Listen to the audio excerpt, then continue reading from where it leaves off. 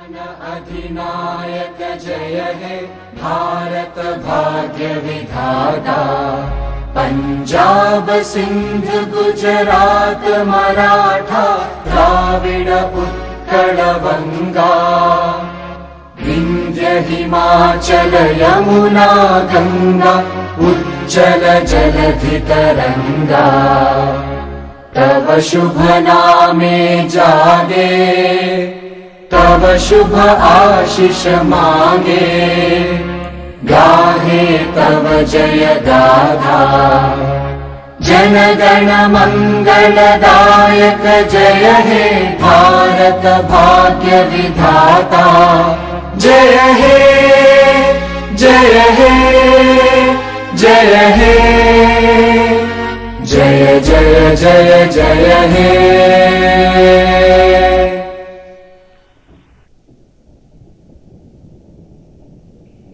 May I request the chief guest, the guest of honor, and other dignitaries on the dais to formally commence the lecture by lighting the lamp and offer floral tribute to late Dr. L.M. Singhvi.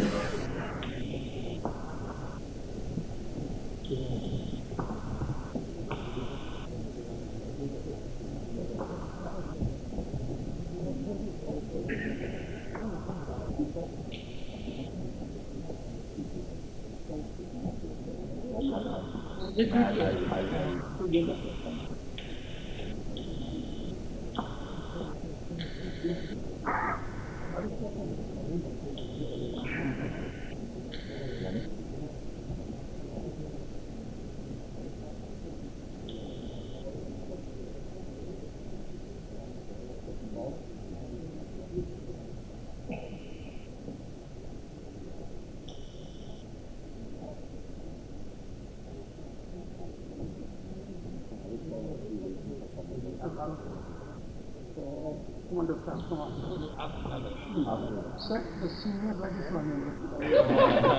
He's a possible actor. He's coming over senior national.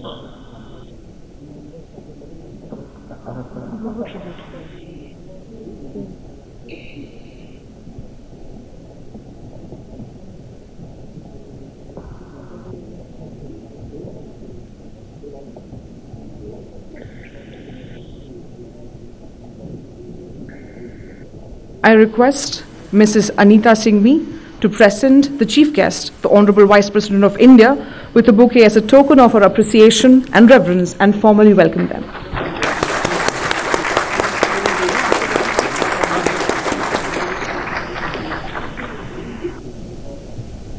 Thank you, Mrs. Singhvi. I request Ms. Abhilasha Singhvi to present the guest of honor, the Honorable Chief Justice of India, with a bouquet as a token of her respect and gratitude, and formally welcome them.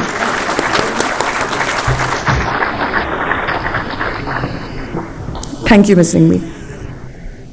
I invite Professor Dr. C. Rajkumar, Founding Vice Chancellor, OP Jindal Global University, to address this august gathering and share a few words about the great work and life of Dr. L.M. Singhvi.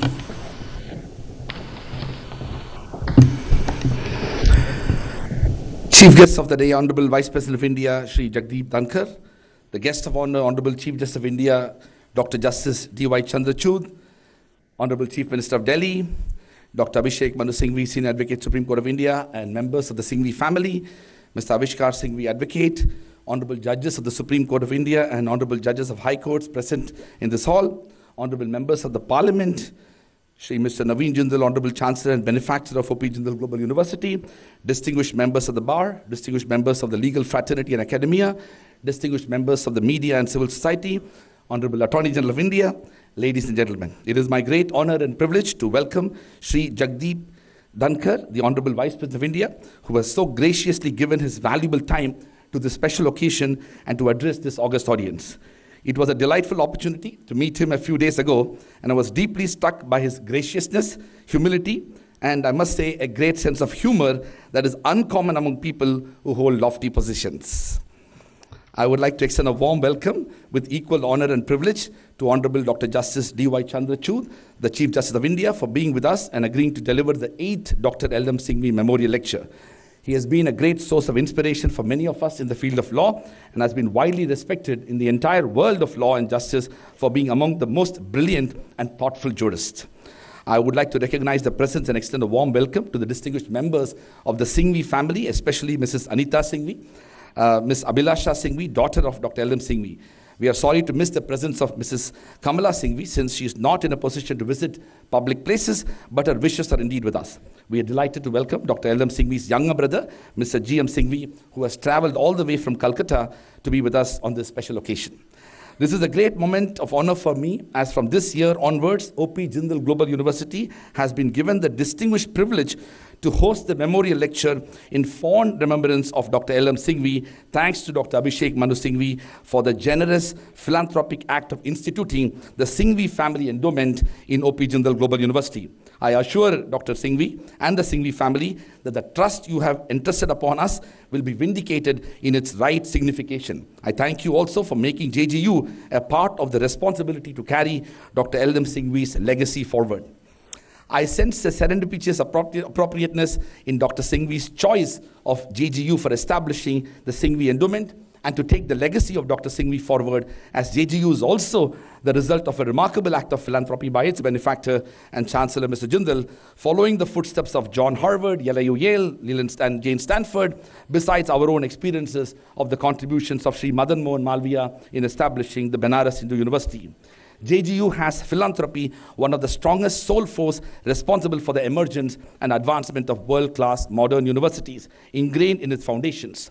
Thanks to Mr. Jindal for his extraordinary insight and vision. Of every good thought and reason which might have prompted Dr. Singhvi to trust in JGU, it is the said element of serendipity, perhaps a play of admixed cosmic forces, that stands salient. It is also about gratitude and celebration of one's past and its connectedness to the present and the future, where both Dr. Abhishek Singhvi and Chancellor Mr. Jindal have created institutions and initiatives to celebrate their life and legacy of their parents. The Singhvi Endowment at JGU will have 5 major components to it. First, the Dr. Abhishek Manu Singhvi Outstanding Youth Scholarship. 2, Mrs. Anita Singhvi Outstanding Youth Scholarship. 3, Dr. Abhishek Manu Singhvi Academic Award and Gold Medal for Outstanding Academic Performance in Administrative Law. 4, Dr. L.M. Singhvi Annual Global Conference on International Law and International Relations. And 5, Dr. L.M. Singhvi Memorial Annual Lecture Series, which we are doing today. Dr. Singhvi has undertaken countless philanthropic initiatives as a renowned public figure. One of the causes close to his heart is the transformation of legal and higher education in India. He established the Singhvi Trinity Scholarship at the Trinity College, University of Cambridge, to provide international exposure and world-class education to Indian law students. As a vocal and committed member of the Parliament, education and health issues have been his prime focus. He has given financial assistance to construct schools, laboratories, libraries, classrooms, community and common halls, promoting computer literacy. He has also established a Dr. L.M. Singhvi Manav Seva Kendra, a charitable trust in Jodhpur to provide quality healthcare. This is all apart from, in addition to, over 400 MP-led projects in the less developed districts of Western Rajasthan, which are encapsulated in a booklet released by the former Vice President of India, Sri Venkaiah Naidu, who referred to as, and I quote, an exemplary and model use of MP-led funds for public good, unquote. Dr. L.M. Singhvi was a jurist with a vision, a parliamentarian with a cause, a diplomat with an art, an author with an articulateness, a man of, and I quote Justice Krishna here, who said, a man of felicitous phrases and flowing sentences, unquote. A humanist with a benevolence.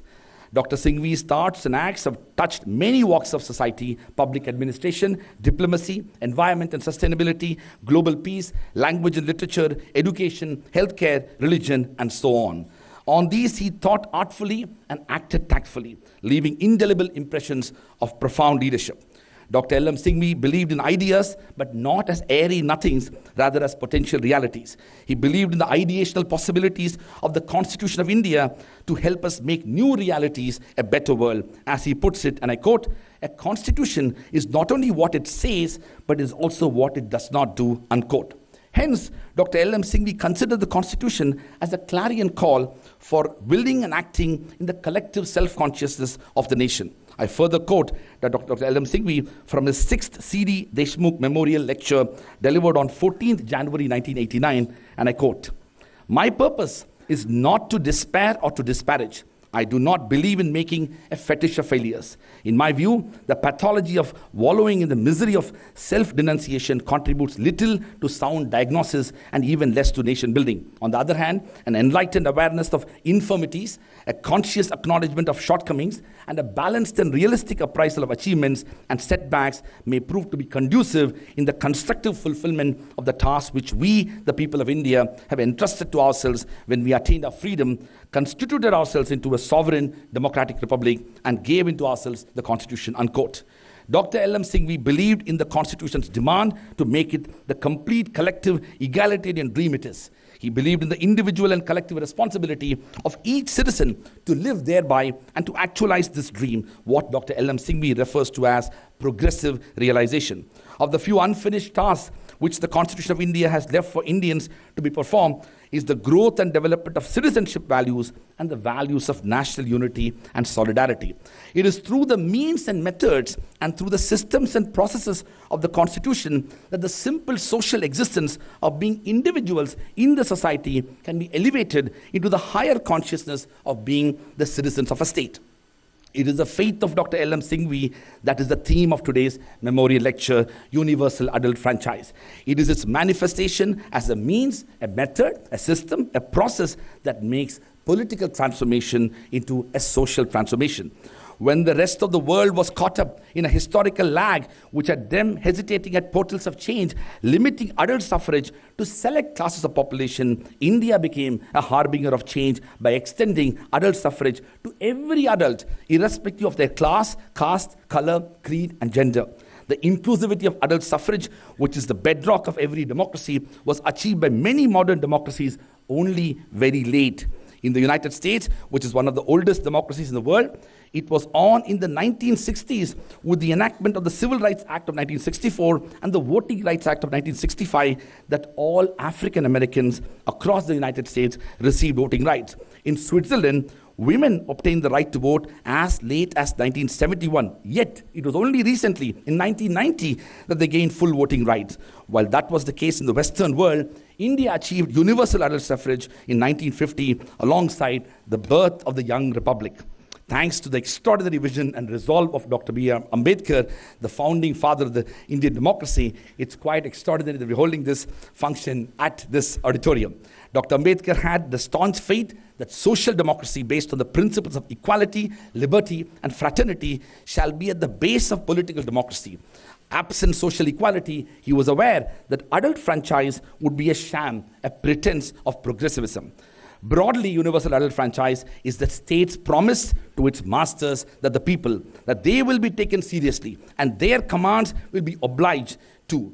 Dr. L.M. Singhvi would be the happiest to see this once unfulfilled dream, which the Constitution has taught us to dream, becoming a reality today. All your presence today gives me a great sense of inspiration. It reminds me of the traditional African philosophy that provides us an understanding of ourselves in relation to the world. According to Ubuntu, I quote, there exists a common bond between all of us, and it is through this bond, through our interaction with our fellow human beings, that we discover our own human qualities. That a person is a person through other persons. We affirm our humanity only when we acknowledge that of others. I welcome all of you to this momentous occasion, to the celebration of the legacy of a versatile talent, to this distinguished memorial lecture. Dr. L.M. Singhvi lives in our hearts, in our thoughts, and in our lives as an inspiration and as an influence. Thank you.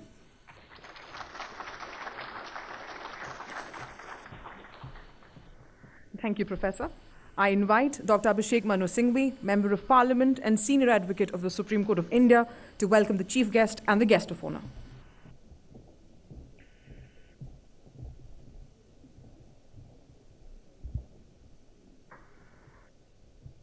Honorable Vice President of India, Honorable Chief Justice of India, Raj, distinguished members of this most august audience, Honorable Judges of the Supreme Court,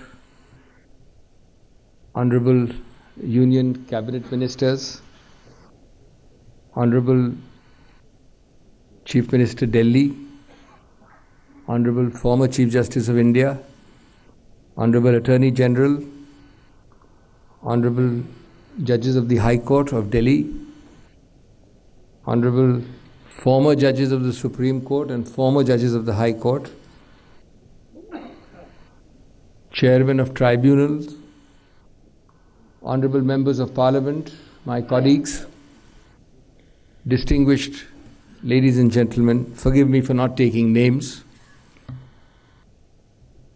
Our chief guest and guest of honor, special guest of honor today need no introduction.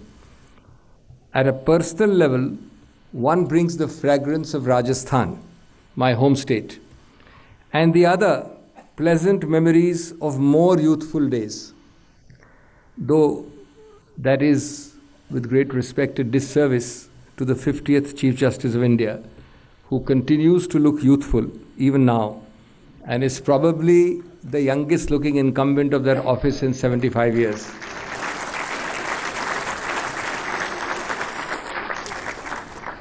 The man in whose memory we hold this memorial lecture was truly a remarkable man, the possessor of many multifaceted talents, but above all, an ideas man, a man of ideas. I recall how, while I was standing near him as a teenager, he simply put pen to paper and drafted the Law Day Charter within a few minutes, over 4 decades ago. He told the Supreme Court Bar Association, over which he presided 4 times, that it was a major omission for India not to recognize the day the Indian Constitution was completed. And thus was born by the Honorable Prime Minister, who rechristened it officially as Constitution Day. When he told Prime Minister Vajpayee that the ancient Indian philosophical concept of Setu Bandhanam, the social, cultural and emotional bridge that connects India with Indians globally, Vajpayee insisted on appointing him as a cabinet rank chair of the Pravasi Bharati project.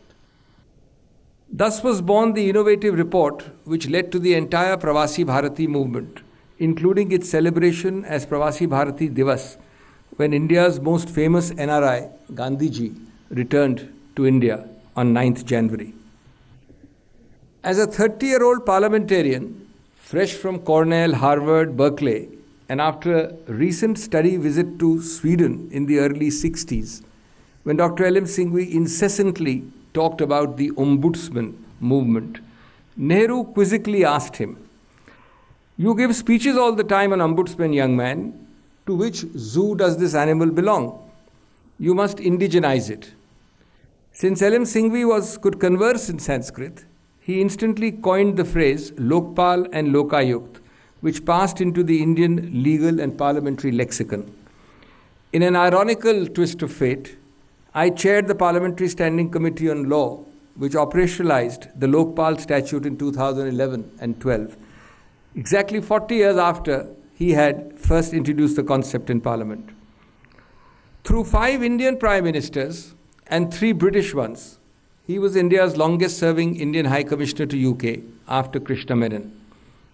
More recently, about a couple of years ago, just before COVID, I was struck by the scope and depth of the philosophical, cultural, literary, political, and social issues which he and then Prince and now King Charles exchanged in handwritten letters by both over that period when he was High Commissioner. When I collected and presented them to Prince Charles a few years ago, he recounted many other facets of that warm association. As United Nations Special Rapporteur on Independence of Judges, Lawyers, Jurors and Assessors, his seminal report was applauded and unanimously adopted as the Singhvi Principles on Judicial Independence at Quebec over 45 years ago, and it is still in the corpus of UN literature referred to as the Singhvi Principles. Rajiv Gandhi appointed him as chairman of the Panchayati Raj Revitalization Committee in the 1980s, after telling him, quote, "Though Dr. Singhvi, you talk and write about our ancient Panchayati Raj institutions, they are in wreck and ruin everywhere," unquote. It was this report by him a few years later that led to the 73rd and the 74th constitutional amendments, which have entrenched decentralized governance in the Indian constitutional scheme. He could speak, write, and orate extempore in 3 languages, Sanskrit, Hindi, and English. and has published prose and poetry in the last two. The list of his versatility is truly bewildering. Vice President Dhankar has traversed a long journey in a relatively short time, accumulating top-notch political, legal, and constitutional accolades on the way, but remains our very own, an intrinsic element of the legal biradari. He has been a live wire in whatever he has done. Bold, energetic, forthright, in-depth, and extremely hardworking. His warmth is legendary, and his repartee most absorbing. His rootedness and earthiness, partly, if I may say so, attributable to the community he comes from, means that he needs no reality check, but instead keeps giving reality checks to those around him. Adornment of high office has not ended or eroded his spontaneity. When I went for a formal invite to this function, he spent 5 times the scheduled time regaling me with reminiscences of my father, of Rajasthan, of him and me at the bar, with gems of anecdotes. He now presides over the house, where I am now in my 16th year, and his legal acumen and diplomatic skills, as he knows well, will not only stand him in good stead, but will also be tested to the limits. The best I can say about him is that the best is yet to come. Chief Justice Chandrachud's very exalted office prevents me, sadly, from sharing several personal anecdotes. But after a relatively disappointing academic result, disappointing in inverted commas, in his school leaving examination, actually a very honorable result, but disappointing by his exacting standards, he did what might be described best as revenge academia. He went on to top Delhi University and did not stop till LLM and SJD Harvard. Rarely have such scholastic achievements adorned the bench, but they are coupled with a softness and humility which is enchanting. As is said, a good diplomat is one who tells you to go to hell in a manner that you start looking forward to the journey. The CJI is a paradoxical combination of softness and firmness personified. Even before attaining the top judicial position in this country, he has created a legacy of progressive, liberal, inclusive, and pluralistic values through his seminal judgments. Many more are yet to flow from his erudite pen. Clearly, he has a vision, a forward-looking approach, and a reformist's zeal. The topic for today itself reflects it, the hiatus between electoral rights and autonomy versus its transformation into social and economic good. I have no doubt that the Honorable Chief Justice of India will leave his indelible stamp on the vital judicial organ of state and through that on India as a whole. Friends, I cannot thank you all enough for gracing us with your august presence in such large numbers. And each one of the categories which I mentioned in the beginning, without taking names, is present here. Resuming this memorial series, in which the last pre-COVID lecture was delivered by former Supreme Court Judge Justice Rohinton Nariman on reincarnation, gives us an opportunity to consecrate the memory of a great son of India and to listen to the wise words of our chief guest and most distinguished memorial lecturer. Thank you very much indeed.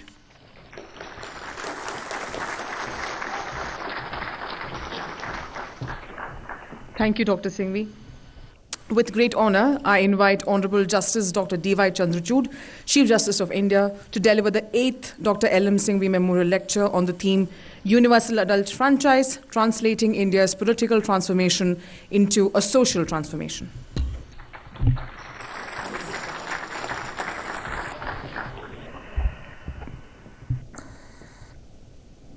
The Honorable Vice President of India, Shri Jagdeep Dhankar, this galaxy of distinguished public personalities, not just within the judiciary, former Chief Justices, judges, but sitting judges and beyond. I was looking at the signboards with so much of trepidation public life, MPs, ministers, judges, reserved judges, I launch upon this endeavor with a degree of fear in my heart, the same sort that I had when I first presented my argument for consideration before a single judge of the High Court. Professor Rajkumar, Dr. Abhishek Singhvi, Mr. Avishkar Singhvi, other family members of Dr. L.M. Singhvi, and the distinguished invitees who are part of this evening's event. Good evening. I'm happy to have this opportunity to honor the memory of one of the tallest doyens of the Indian Bar, Dr. L.M. Singhvi. I have many fond memories of my childhood in the home of Dr. Singhvi and his very gracious spouse, and I have looked up to him as I began my career in the law. One of my early cases as a lawyer was when we were briefed to appear on behalf of Renu Sagar in an arbitration matter which came up before Chief Justice Chittatosh Mukherjee and Justice Sujata Manohar in the Bombay High Court. We had a difficult case, almost a bad one, but Dr. Singhvi really, with his profound learning and wisdom, embellished it, not just with the law, but with literature and with life, and brought us, at least in our own view, on the threshold of victory which was eventually denied to us. An astute jurist, a fierce parliamentarian, and a prolific writer, Dr. L.M. Singhvi was an encyclopedia of knowledge on Indian history and culture. Dr. L.M. Singhvi played an important role in shaping Indian public life through his career as a lawyer, as well as a distinguished parliamentarian. One of the most significant causes that Dr. L.M. Singhvi championed was the Panchayati Raj institution, with a focus on the importance of self-government. To honor Dr. L.M. Singhvi's commitment to the role played by citizens and their engagement with electoral democracy, I am speaking today on the topic Universal Adult Franchise, translating India's political transformation into a social transformation. First, I will talk about the historical context in which we must reflect on the idea of universal adult franchise. Second, I will discuss how this idea was deliberated and included in the constitutional discourse leading to the drafting of India's constitution. Third, I will reflect on the impact of universal adult franchise post-independence and how it has created social transformation. Fourth, I shall be talking about how the idea of Panchayati Raj, along with universal adult franchise, led to the deepening of India's democracy.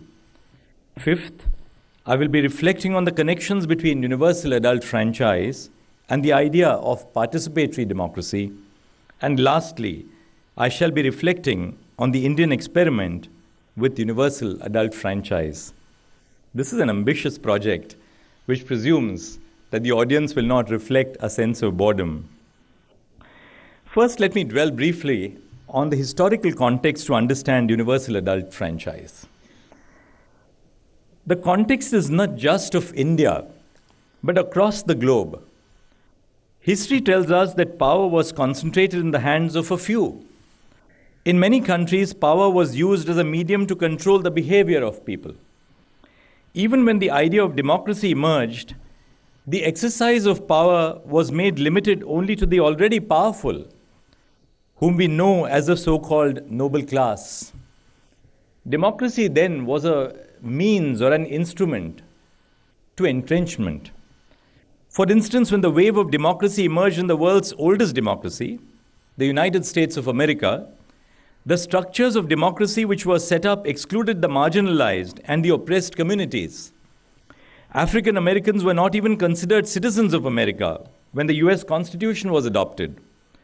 In India, we find a historical social system in which power was concentrated in the hands of the upper class of society. The rights which we now consider as universal were not universal all the time. They were denied to the oppressed. This was the norm across the world. Those who did not hold power were subjected to several levels of oppression. Against this power hegemony, several social reformers led movements towards the distribution of power. These movements were to democratize the hold over power by a few communities. When the structure of democracy was adopted by several countries in the 18th and 19th centuries, unfortunately, the exercise of democracy was used to retain power by the few. The right to vote was controlled and exercised by only those individuals who had already succeeded in society because of their social power and cultural capital. For instance, the right to vote was exercised only by those who had certain properties or educational institutions or qualifications, which were the result of not their individual effort, but were a reflection of the influence and hegemony their communities had on society.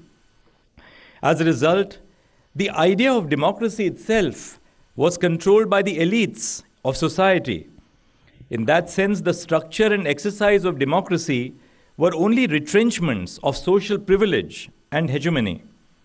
Voting rights were denied to women and members of the marginalized communities because the elite did not want to share the power with them and neither considered them to be capable of exercising a wise exercise of citizenship. It is in this history of injustice and exclusion that we must look at the idea of universal adult franchise. The demand for equal voting rights and to become a part of the political process emerged from the marginalized communities across the world. Instances of this challenge can be found in the women's suffrage movement globally and the movement of the socially oppressed. The emergence of social movements to gain voting rights was a simultaneous phenomenon which was taking place across the world. People from different countries found inspiration and learned from each other how to claim an equal say in decision-making. If we take the example of the United States, we see that the black community led the struggle to claim their humanity by asking for basic rights such as the right to vote. When the 13th, 14th, and 15th Amendments to the American Constitution were adopted because of the struggle of the American black community, we also found a resonance happening in India. It inspired our social leaders coming from the marginalized communities. These social reformers not only demanded equal citizenship for the oppressed, but also started initiatives that could educate the masses about their rights. For instance, prominent social reformers like Jyotiba Phule and Savitribai Phule started schools for girls to make them aware of the happenings in the world and also about their rights. In his book titled Gulamgiri, translated as slavery, Jyotiba Phule appealed to the upper caste Indians that they should make way for the marginalized in the same way the Americans did by abolishing slavery through the 13th Amendment of the US Constitution. In that way, the negotiations against colonial power of the British government were not by a uniform stream of thought. While a few Indians demanded a share in the administration, leaders such as Jyotiba Phule were laying down the groundwork for an alternate picture of providing the chance to become part of the administration to everyone. When the negotiations to give rights to Indians and to draft their constitution were happening in the 20th century, our leaders such as Dr. Babasaheb Ambedkar led a strong demand that the conception of a free India cannot happen without giving universal adult franchise. According to Dr. Ambedkar, the idea of universal adult franchise was non-negotiable. In his submissions before the Southborough Committee, the Committee of 1919, which was constituted the draft, the Government of India Act 1919, Dr. Ambedkar categorically asserted that the right to become a part of the political system was interlinked with the idea of citizenship itself. It was his belief that without exercising the right to vote, no one could claim to be a citizen. Babasaheb Ambedkar believed that adult suffrage would create political conscience among the oppressed castes. Therefore, in that sense, the struggle for social change, which happened for several years from the 1920s till independence, aimed at the distribution of power by claiming equal voting rights. The marginalized communities had to struggle every inch to claim equal rights. Therefore, the idea of universal adult franchise is not just a political idea. The idea of universality in adult franchise is a social idea and vision at its core. Our history tells us that society was regulated by denying power to certain communities, and therefore, the emergence of universal adult franchise as a demand aimed at undoing centuries of oppression. Furthermore, the idea of a universal adult franchise was also reflected in the political demand for freedom through documents such as the Nehru Committee Report of 1928, the Karachi Resolution of 1931, only to name a few. This evolution was also seen in the debates and discussions of the Constituent Assembly, which is the next segment. Under colonial rule, Indians were still confronted with a limited franchise and limited participation in government. The Government of India Act of 1919 and the Government of India Act of 1935 reflected limited franchise qualified by property, income, and education. Under the 1919 Act, women were categorically disqualified from voting. The 1935 Act, despite providing a broader franchise, could cover only 1/5 of the total population.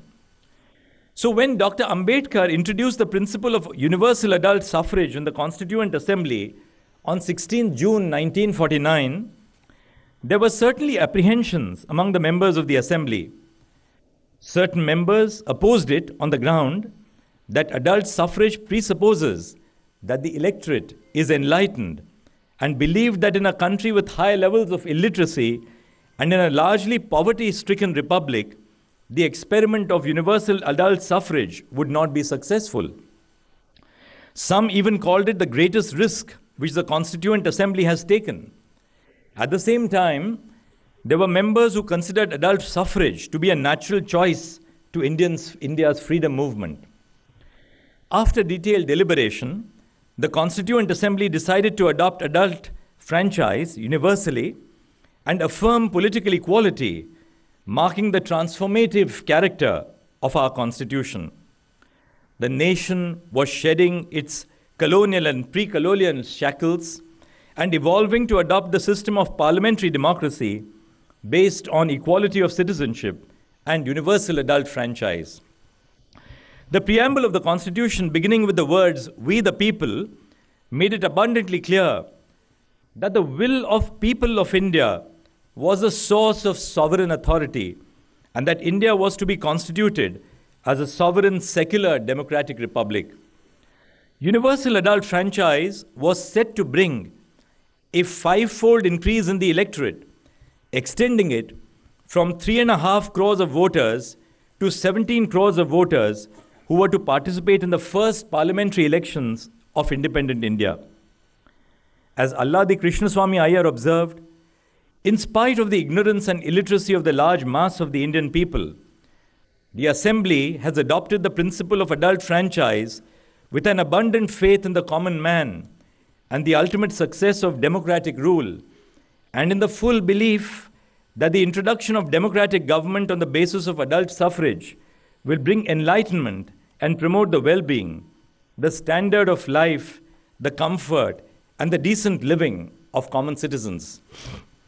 The introduction of universal adult franchise was truly a revolutionary act at a time when such a right had only recently been extended to women, people of color, and the working class in supposedly mature Western democracies. In this sense, our Constitution was a feminist document, as well as an egalitarian, socially transformative document. It was a break from the colonial and pre-colonial legacy, the boldest move adopted by the Constitution that was truly a product of Indian imagination. The drafters of our Constitution were cognizant that political equality will not suffice to weed out the inequality that existed in the social and economic spheres of Indian society. Even before the Constitution came into force, Dr. Ambedkar remarked about the contrasting realities which gripped the country at the time of its inception, where people, as he said, would enter a life of contradictions, having equality in political life, but inequality in socio-economic life. He said, and I quote him, "On the 26th of January 1950, we are going to enter into a life of contradictions. In politics, we will have equality, and in social and economic life, we will have inequality. In politics, we will be recognizing the principle of one man, one vote, one value. In our social and economic life, we shall, by reason of our social and economic structure, continue to deny the principle of one man, one value." In view of these observations, the principle of one person, one vote was adopted in the hope that political equality will gradually help overcome and diminish the deep and abiding structural inequalities which plagued India. Universal adult franchise, enshrined in Article 326 of our Constitution, was committed to transforming a fractured society into a democratic, participatory, and egalitarian society, translating India's political equality into social transformation, guided by the values of human dignity, liberty, equality, fraternity, and social justice. Now let's come closer home over the last 70 years, the post-independence experiments and experiences. As we see, universal adult franchise was a solid determination of India's founding leaders to create a democratic state. However, the translation of the right to vote being bestowed upon citizens and its realization has not been a simple journey. The Constituent Assembly Secretariat started the preparation of electoral rolls in 1947 itself. It began issuing press releases which allowed it to communicate with the public. In response to concerns, the precise method and procedure of creating the electoral rolls was published in the press. The constitutional advisor, B.N. Rao, himself oversaw these press releases. The press releases informed the public of the stories of what happens next and any recurring alterations to the procedure. A distinguished scholar, Ornit Shani, while describing the work of the Constituent Assembly Secretariat, writes, "In the same way, an intimate address in a novel allows people to conjure up a uniquely vivid experience. The Constituent Assembly Secretariat's correspondence enabled people to conjure up a world of universal adult franchise." The preparation of the first electoral roll was also a momentous task, as the majority of the population, 86%, was illiterate, and the new Republic of India was grappling with the horrors of partition, war, and famine. While preparing the first electoral rolls, many women's names were missing, and instead, there was a description of the voter as X's mother or Y's wife. Young girls married off at an early age and forced to shift to a different matrimonial village found it extremely difficult to get their names enrolled in the electoral constituency of their spouse's village. The Election Commission had to rectify this and redo the exercise again. It also took time to notify the reserved constituencies for scheduled castes and scheduled tribes, as relevant data was not available immediately. Furthermore, to increase its reach to the widest section of the population, the newly created Election Commission of India at the time innovated with outreach campaigns. It ran a documentary on franchise and duties of the electorate in over 3,000 cinema halls to encourage citizens. This was done to educate the masses about the election process. The Election Commission thus achieved the feat of preparing the first electoral rolls for 176 million Indians aged 21 years and more for deciding the fate of 4,500 seats, including 500 for Parliament and 4,000 for the state assemblies. Right from the first elections of independent India, Indian citizens have demonstrated enthusiasm in participating in the electoral processes. Several constitutional commentators have believed that India will not be able to survive as a constitutional democracy, but our citizens have proved them to be wrong. Universal adult franchise helped establish a sense of belonging and responsibility among citizens as equal stakeholders in the country's progress. This sense of belonging and faith in democracy is best captured by the life of late Sri Shyam Sarang Negi, the first voter of independent India in 1951, who recently passed away on 5th November 2022, just 3 days after voting for the 34th time in the Uttarakhand State Assembly elections. He had, along the way, encouraged everyone to cast their votes and choose candidates after mindful deliberation. It has to be ensured that everyone is able to participate in elections. For instance, the Election Commission has on multiple occasions set up polling booths for a single voter. During the 2004 general elections, the Commission set up a polling booth for just this one voter. In the same vein, the plight of migrant workers must be considered, who most often are unable to effectively cast their vote in their constituency.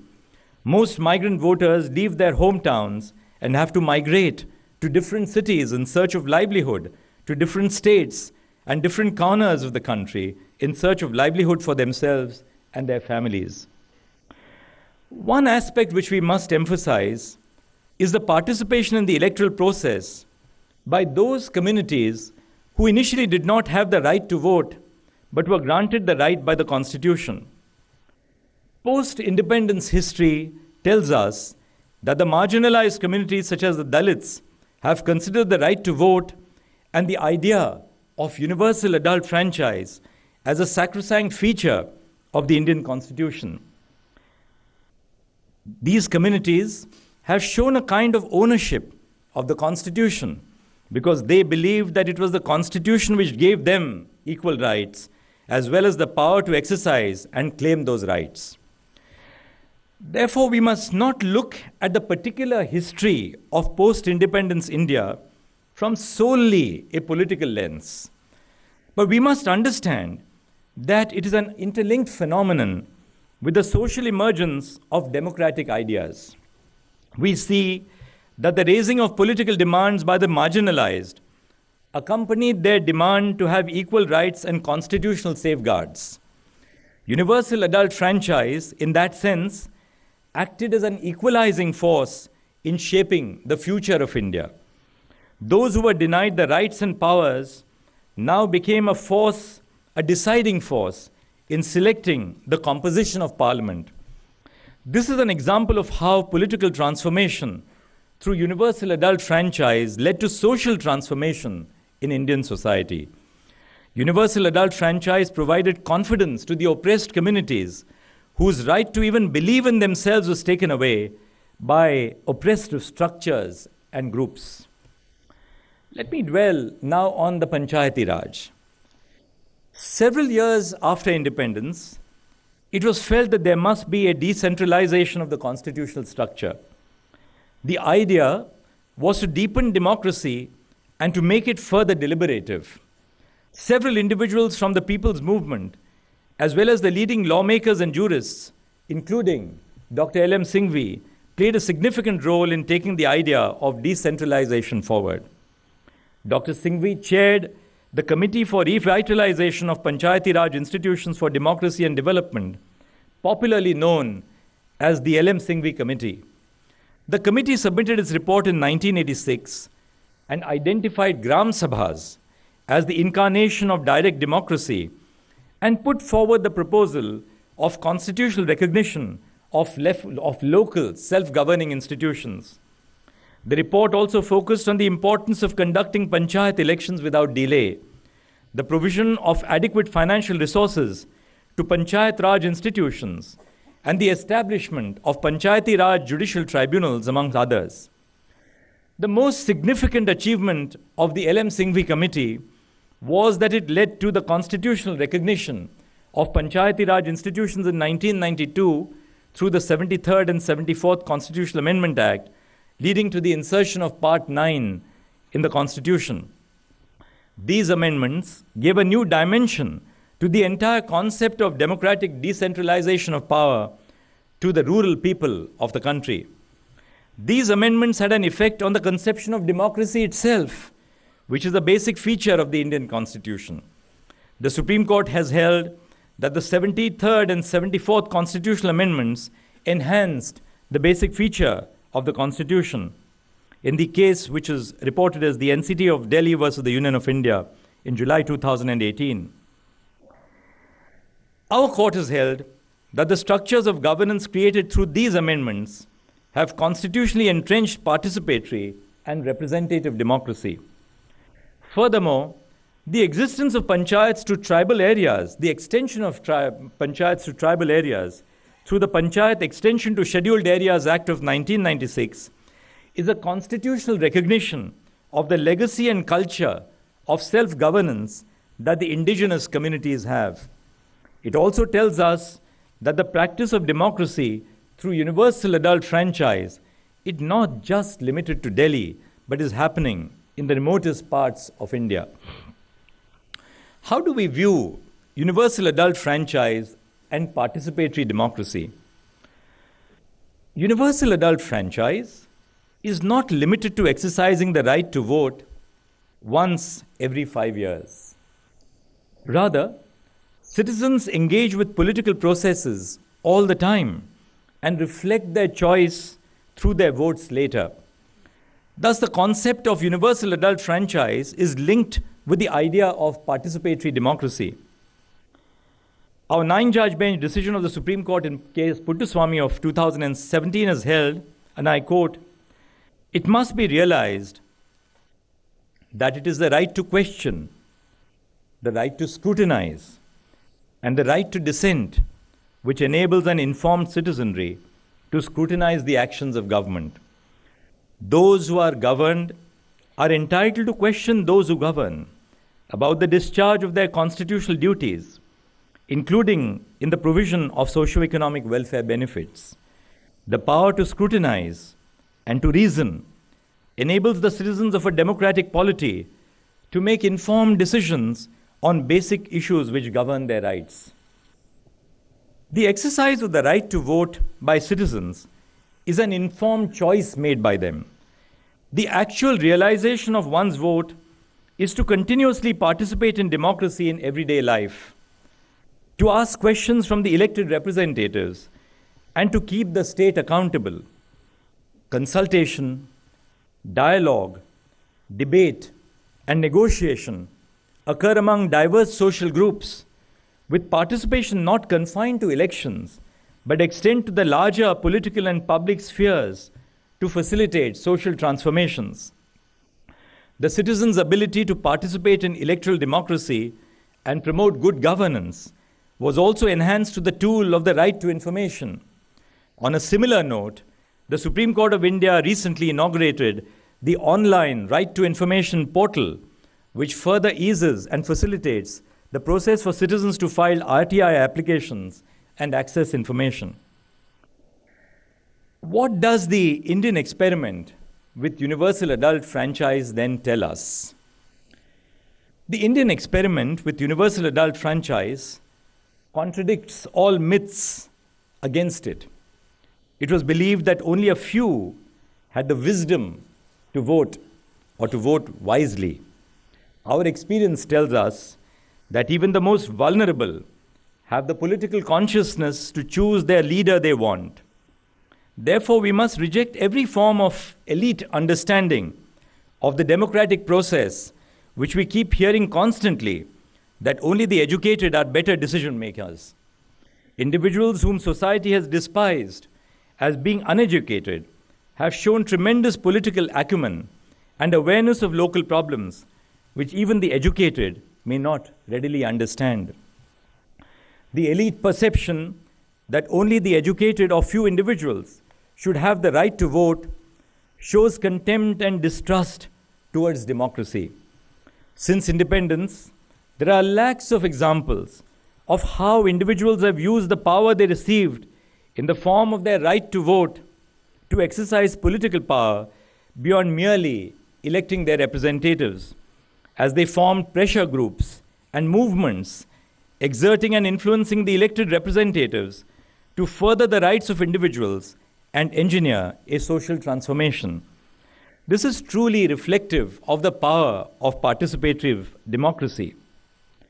Electoral democracy has been an agent of pervasive change at the village and municipal levels.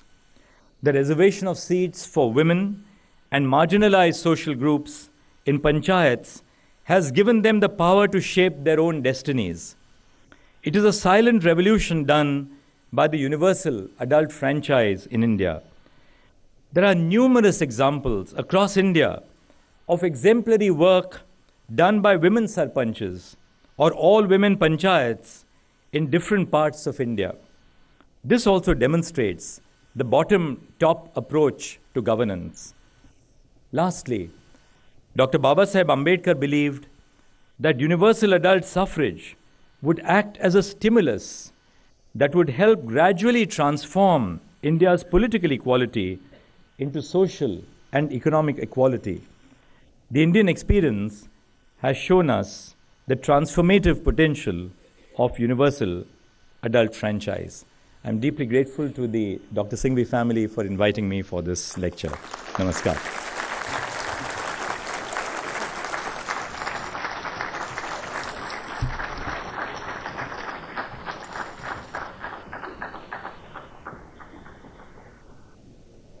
Thank you for your enlightening words, sir.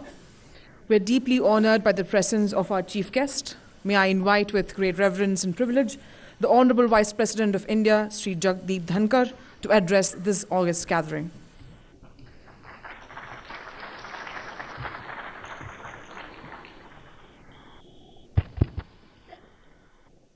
Friends, it is turning out to be a difficult day. I am told officially Parliament session will begin on December 7. But I find Leader of the House, Piyush Goyal ji here, Senior Member Parliament Rajya Sabha, on the dais, Chidambaram ji being there, Kartika Sharma, Mr. Sahani, and we have Chief Minister of Delhi here. Normally, I would have given precedence to judges, a fraternity which I hold in high esteem, and I am part of it by being a member of the bar for long. I recognize the presence of distinguished judges, former Chief Justice Lodha and others. I'll be making a mistake, and therefore I am not taking names of all of them. But I hope I don't miss out a single Rajya Sabha member. That could be a little too risky. Dr. D.Y. Chandrachud, Honorable Chief Justice, Supreme Court of India. Sir, it was intellectual feast.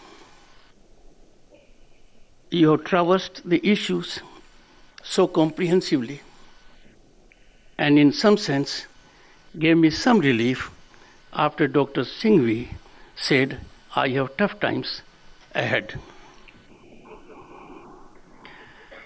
Dr. Singhvi, a distinguished senior advocate, a very senior member of Rajya Sabha, and a family member of Dr. L.M. Singhvi family. Professor Dr. C. Rajkumar, Vice Chancellor O.P. Jindal Global University. I have known him recently. I have known of him much earlier. A man who knows how to create institutions spinally. Sri Aviskar Singhvi, I indicated to Dr. Abhishek Singhvi, time for him to pass on the baton to him. And mind you, in doing so, I might have taken some risk, he indicated, after December 7. But this should happen in seamless, natural course. Family members of Dr. Singhvi are present here. They will bear me out. Some kind words have been used by Dr. Singhvi about me. I'm so glad my wife is not here. And Chief Justice Lodha knows she is irrepressible when it comes to truth. I therefore was very cautious during 3 years as Governor of the State of West Bengal that she does not attend a single assembly session.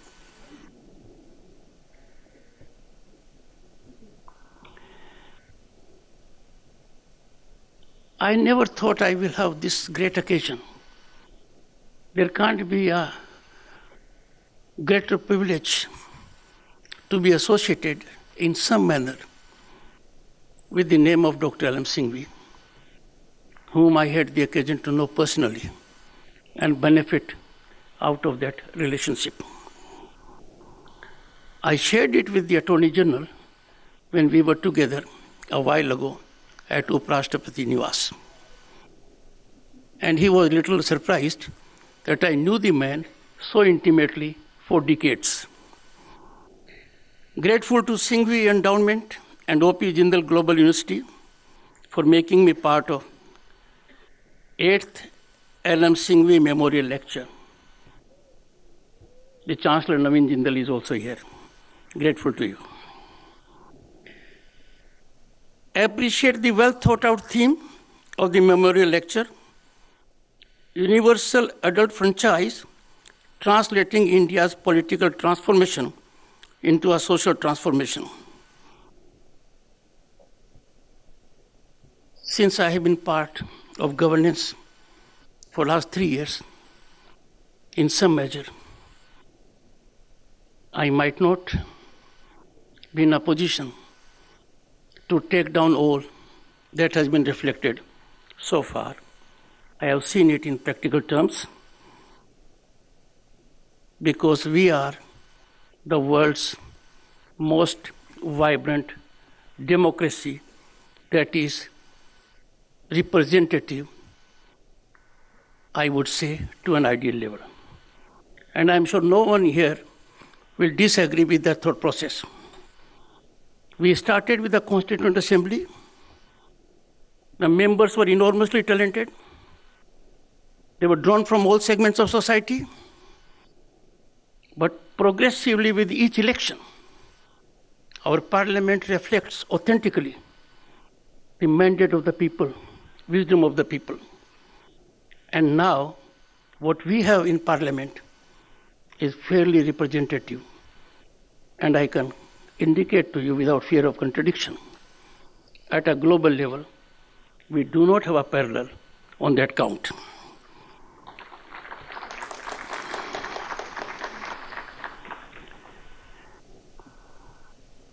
To reflect initially about Padam Bhushan Dr. Lakshmimal Singhvi, he was a very different kind of a man. But I have something in common with him. He was elected to the 3rd Lok Sabha from Jodhpur, 1962 to 67. I was elected to the 9th Lok Sabha from Rajasthan, Jhunjhunu. But where we slightly parted ways was that in 67 he became an ex-MP. In 92 I became an ex-MP because our term did not complete. Then Dr. Singhvi continued with his pursuit of serving the society at large, but got an occasion to be in Parliament after 30 years. Just imagine, I have been his Eklavya. To follow in his footsteps, I waited for 30 years. And would land in Rajya Sabha, in Parliament, after 3 decades. Dr. L.M. Singhvi, unlike the tribe of senior advocates, I am not one at the moment. I ceased to be one on 30th of July 2019 when I took oath of the office of Governor of West Bengal. So I parted company with the jealous mistress. Trust me, till that time, I pondered the jealous mistress to the best of my ability. I am yet to see a system where we have human beings enormously talented. They will project sublime concepts of transparency, accountability. But when it comes to dictating their own actions on a global horizon, they may constitute, if people have to be honest to themselves, a most exploitative tribe. We are before the man, Chief Justice of India, who will take the institution to greater heights. And 1.4 billion people look up to him, including those who are in Parliament. Sir, Monday and Friday, the spectacle is bewildering. And that is something we need to think about. During my brief tenure as Vice President of the country, I have been abroad twice. And you cannot imagine the kind of respect India has. We are, as a nation, on the rise as never before. And our rise is unstoppable.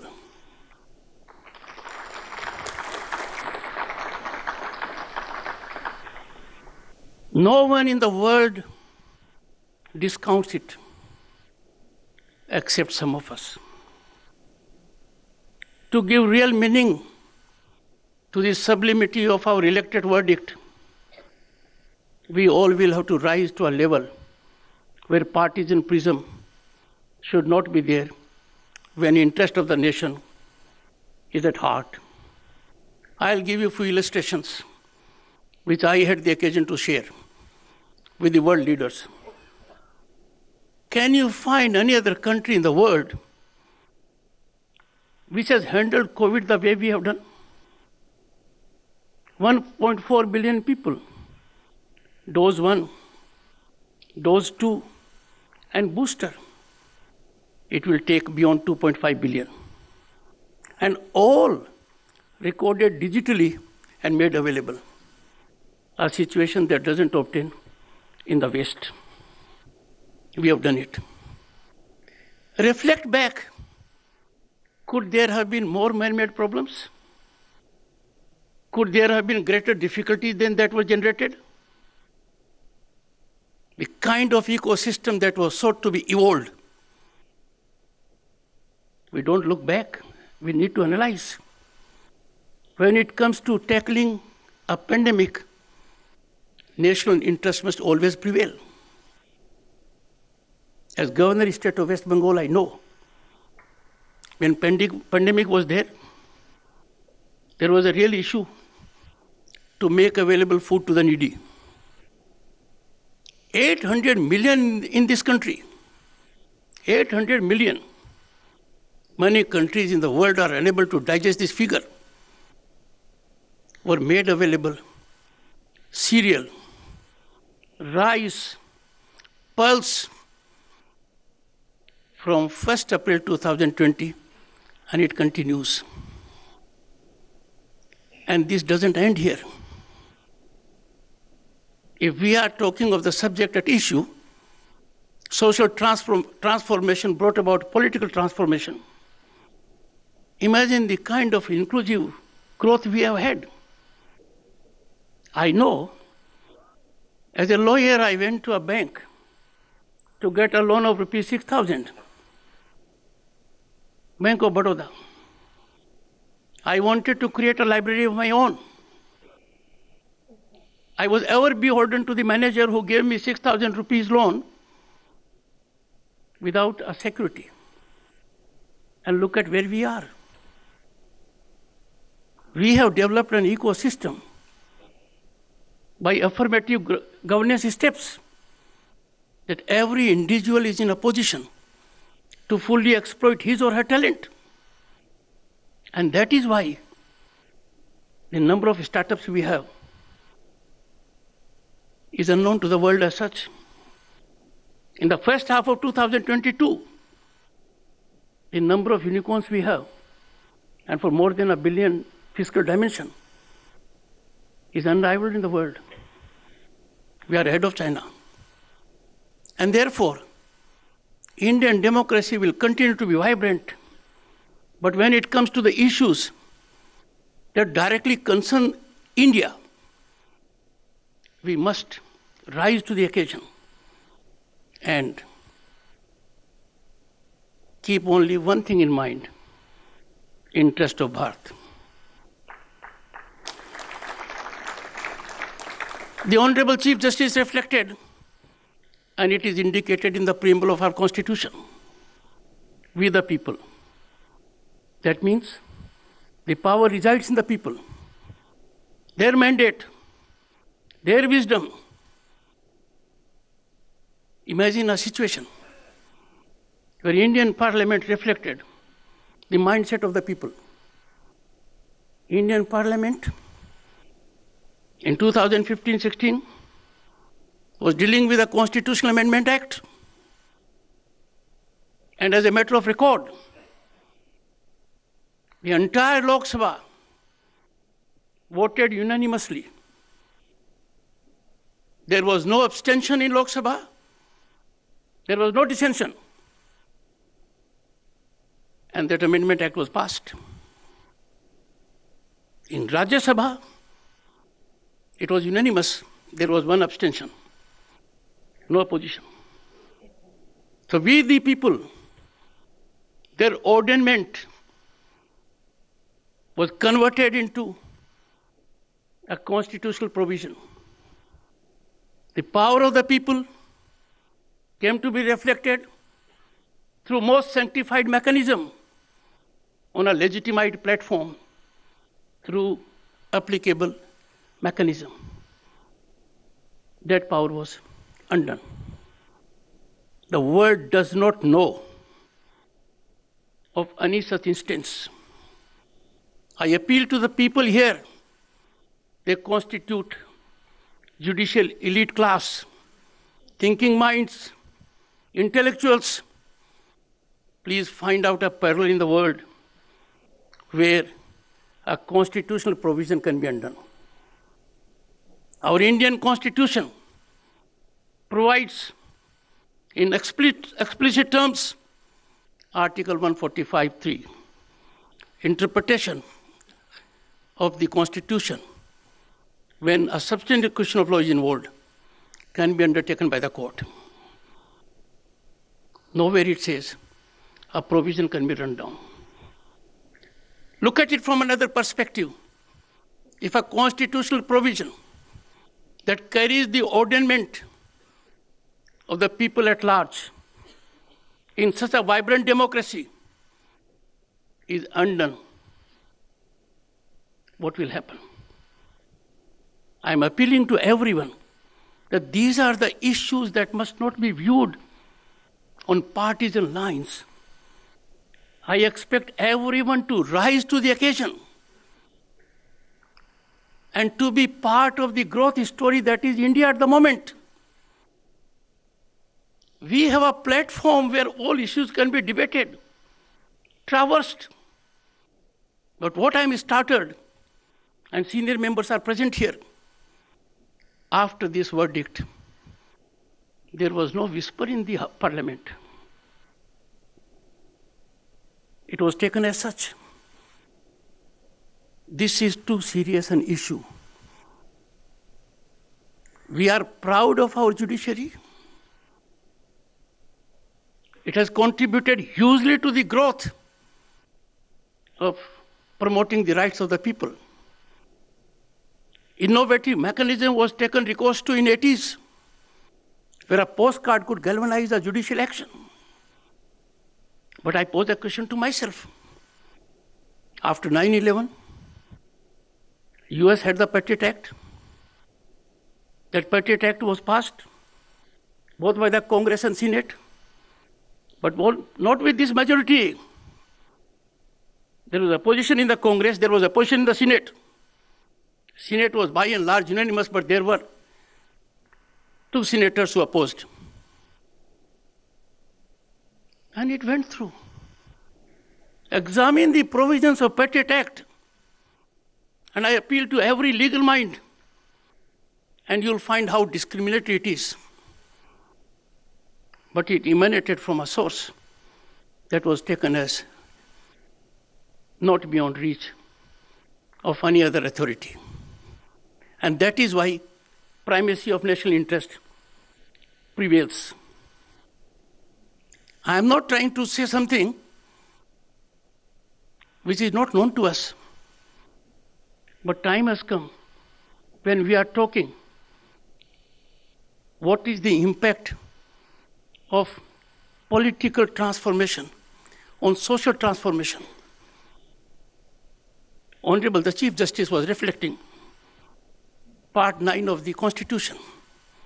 A new part was there. We had Panchayati Raj from 1952. But to give it a constitutional status, to make it a government of a local nature, a structure was given on the level of parliament and legislature. A separate state finance commission was given that would engage into devolution of funds between state and panchayats on the same pattern as the National Finance Commission that does between the union and the states. Similar situation was created by way of Part 9, Capital A for municipalities. Imagine if these were to be undone. What will happen? Most recently, we have had this kind of governance with the cooperative sector. Part 9, Capital B. Now, friends, I put it to you. The basic of the basic structure is primacy of the will of the people. In democracy or in any governance, there can be nothing more basic than prevalence of the rights of the people. And that prevalence has to be adjusted on fundamental parameters, that is, the ordainment of the people must be reflected through legitimized mechanism, which is through legislature, in a sanctified manner, which means it must be debated, discussed, and passed. If that takes a shape, and then we have this kind of scenario, I am sure it is never too late to reflect and think. Our judiciary, being one of the critical institutions of governance, along with the executive and legislature, the doctrine of separation of powers is fundamental to our governance. The harmonious working in tandem and togetherness of these institutions is vital for growth of democracy.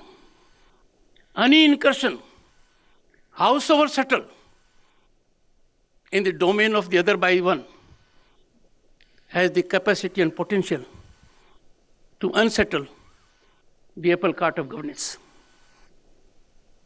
I therefore avail the opportunity in the name of Dr. L.M. Singhvi, who always believed and propounded rule of law should be a guiding factor in all our actions. Sometimes it takes something different to speak out a mind. I have high regard for Dr. Singhvi. But imagine, he feels I'll have a tough time on 7th December and onwards. This perception itself is a very, very dangerous perception. We will have to have an open mind. We must believe in sublimity and efficacy of our institutions. I have engaged in extensive discussion with all the members of parliament. Some of them who are present here could not make it. I will have outreached to them. I know they are very distinguished, talented, enormously talented. But it is only interaction that alone can define our way forward stance. I have chosen to deviate from the script for the reason that some reflections have come to be made. Look around the world. During COVID, robust health infrastructure of Manhattan collapsed. We had the spectacle of people dying in corridors of London hospitals. The powerful economies of the world, be it Germany, France, or Italy, the first two being very powerful economically, had no answer to it. We battled. We battled with innovation, we battled with synergizing various agencies. We came out of it.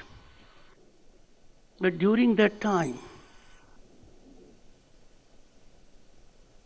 there was intervention. Intervention at all levels. That intervention was not there in any other theater of the world. When the scenario in the West was much worse, and they claimed to the entire world, we have robust health infrastructure. People were paying for it. It collapsed. I therefore beseech that every institution has a role in making what we in India are today. Every institution has a well-defined role. Legislature has a defined role, so is the executive, so is the legislature. And all are subject to the ultimate ordainment of the people.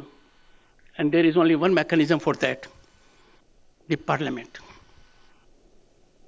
I am venturing out, I know, in a terrain which may call for immediate reaction, because we are in tough times. For drop of a hat, the other point of view is indigestible. I have worked in my earlier office 100% in constitutional groove. I am under oath. Under no circumstances I will do otherwise. But all of us have to keep in mind that if lack of courage and conviction, and they contribute to failure of duty or dilution of duty, then we are not serving the nation as expected by the Constitution. Why I am saying so? I have noticed, and after extensive interaction, helplessness of the honorable members. They are enormously talented. They have discussed with me, deliberated with me, and they say, we can't assure you. On the floor of the House, we will have to dictate our actions as directed, as indicated. Now, if that is to happen at the cost of the nation, then where we are? I wouldn't take more time. I would only say that we are a country on the rise. Our social parameters are ascending like a plateau. When I was a member of parliament in 1989, a power in my hand was 50 gas connections. And that was a power I used to flaunt. Imagine 90 million or 100 million or 180 million, as the people may like to call, those connections were given free to needy households. Any government that has to deliver as per aspirations of the people is bound to do it. Therefore, to introduce politics when it comes to constitutional offices is unfortunate. I would come towards the end by sharing my great pain. We are a different country.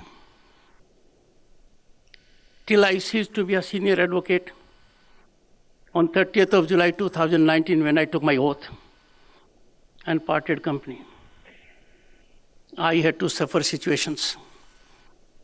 People were just not cognizant that I became a senior within 11 years of my practice. I was trying to find bearings and place in indigestible system, lived through the corridors,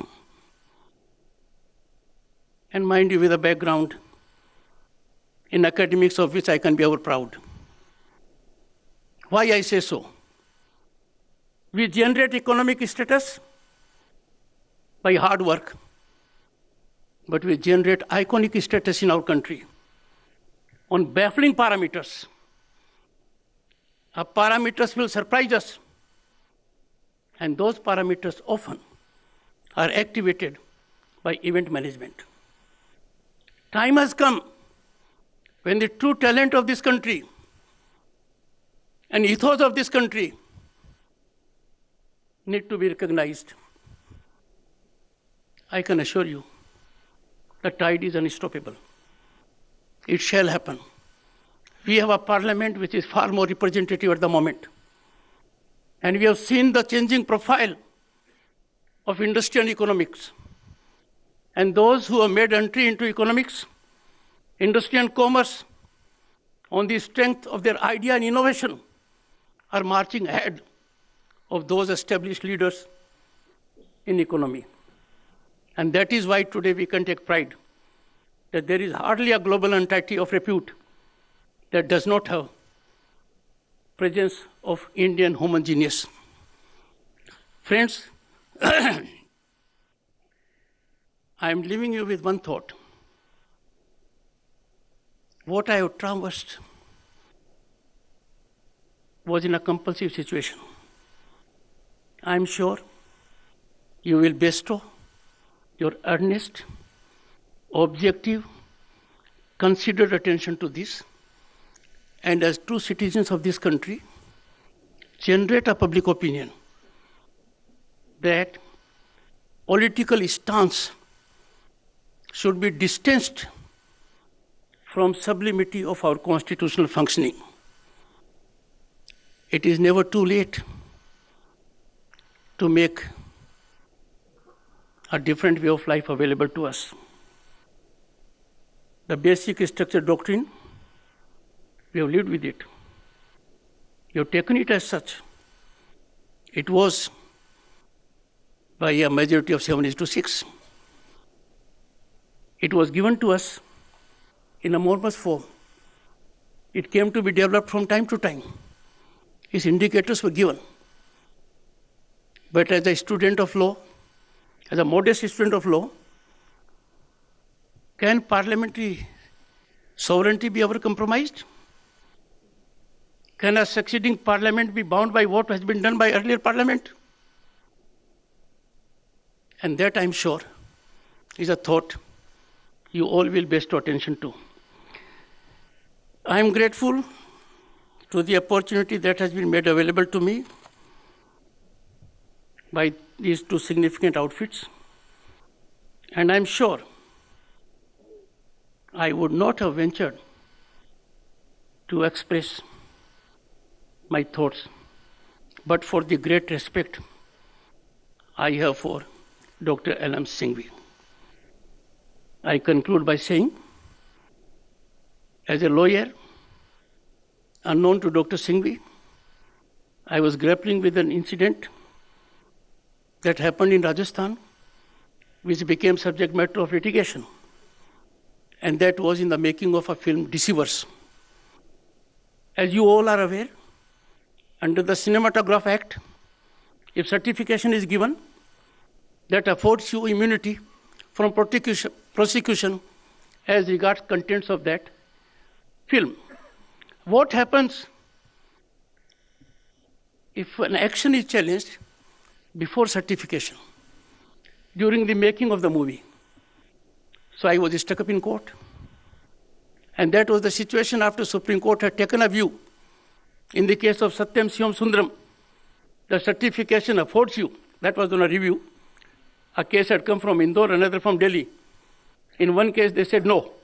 But in the second case, the same bench said yes, immunity is afforded from criminal prosecution because you are possessed of a certification from the Cinematograph Board.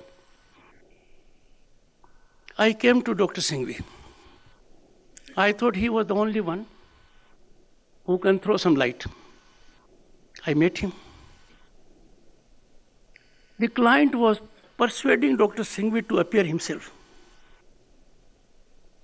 As a matter of fact, Dr. Singhvi had undertaken to the client, and the client was known to Dr. Singhvi for a long time.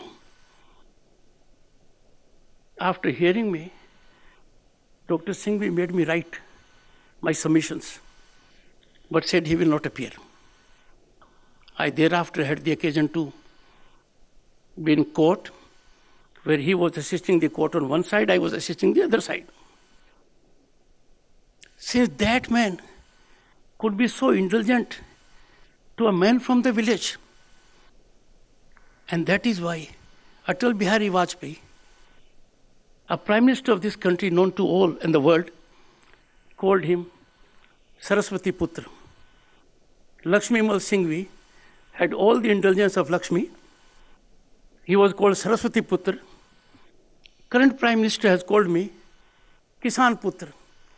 So as Kisan Putra, I pick up the courage to appeal to all of you in the name of the people of this country that it is high time we scratch our brains, use all our institutions so that they work in synergy, in harmony, in tandem, in togetherness to serve the people of this great country that is on way to rise, and the rise is unstoppable.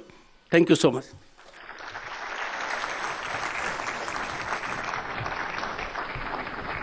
Thank you for your insightful words, sir. I request Professor Dr. Rajkumar and Dr. Abhishek Manu Singhvi to present the chief guest and the guest of honor with a memento. Memento.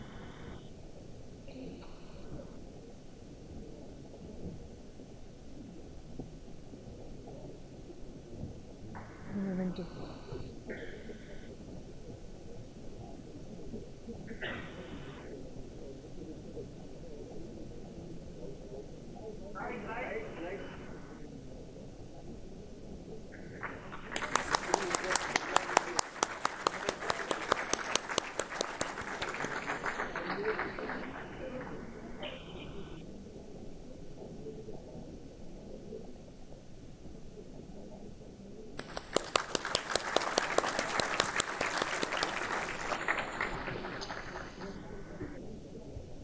I invite Mr. Avishkar Singhvi, leading advocate, to deliver the vote of thanks.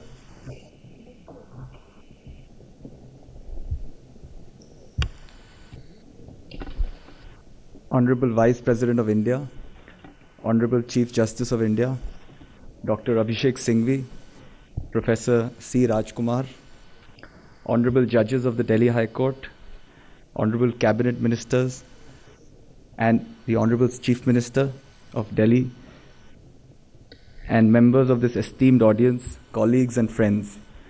It is indeed a privilege for me to profess my profound gratitude to the dignitaries on the dais and the members of this delightful gathering.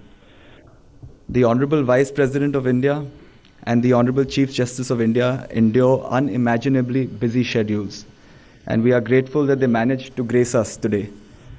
We are truly beholden to them for making time for this auspicious event in honor of Dr. late L.M. Singhvi. The Honorable Vice President of India has regaled us with his rich experiences in many walks of life and memories of his association with LMS, as he was fondly remembered. Those were perhaps anecdotes of a different era, where such warm personal relationships prospered and blossomed, irrespective of political color, position, pelf, or power. One needs to perhaps hearken back to those times of less rancor, less distrust, and greater magnanimity, and more dialogue. That is what allowed traditions to grow, conventions to solidify, and legacies to be established. The guest of honor has been an astute leader, an eminent jurist, and statesman par excellence. To put it modestly, he is a fine concoction of experience, intellect, and wisdom. The Honorable Chief Justice of India has given us a scintillating and transformative lecture of seminal importance. The invaluable words of wisdom shall certainly drive the vehicle of political and social transformation. It is clear, if I may say with respect, that one of his possible lost vocations was that of a distinguished academic scholar. Today's inspiring lecture will help steer the nation to bridge the hiatus between promise and performance, between precept and actualization, between invention and implementation, between ideation and transformation. His work is of empirical significance, and as it bears true faith only to constitutional values, both in letter and spirit. The younger members of the bar are enchanted by his liberal and progressive thought process and strongly support him in developing a constitutional ethos that propels a refined and balanced discourse. The concept of universal suffrage was entrenched in many facets of Dr. L.M. Singhvi's ideology. He was a true friend to one and all, in courts, in parliament, to nations as a diplomat, and to his family too. At its core was his firm belief in the ideology of equality for all members and franchisees of this great nation, with utmost respect for the feminist movement, which also has its direct nexus with the idea of universal adult suffrage. Further, his deep and abiding faith in the idea of collaboration and consensus building in a participative, inclusive, and diverse democracy was everlasting. Today we have moved far ahead in the 21st century, but the real challenge that lies before us is with regard to the mode and manner in which we put power back into the hands of the people, especially the most marginalized sections of our society. That will truly be transformative. I could go on and on today, but my brief is extremely limited, and I will end by genuinely thanking the Honorable Vice President of India and the Honorable Chief Justice of India for continuing to enlighten us and inspiring millions of lifelong students of law, political science, liberal arts, and history. I want to thank the eminent members of the panel for their brilliance in giving us something that will remain scribed not only in our memory but also hopefully in actionable terms, for representatives of the real franchisees of this great nation, its people. I want to thank all our special guests for being with us today. Thank you very much indeed.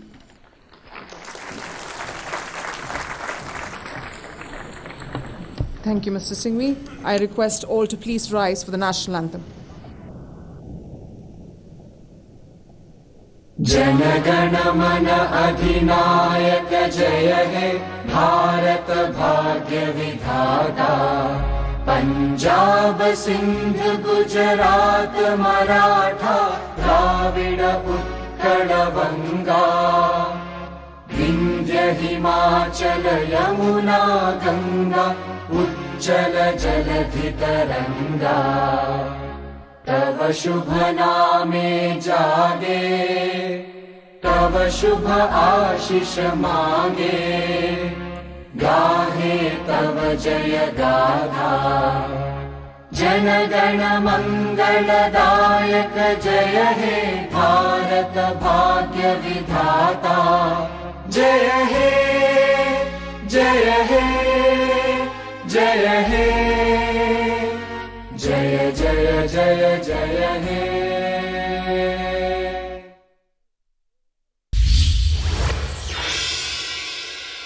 For more such videos, subscribe to the NewsX YouTube channel, hit the bell icon.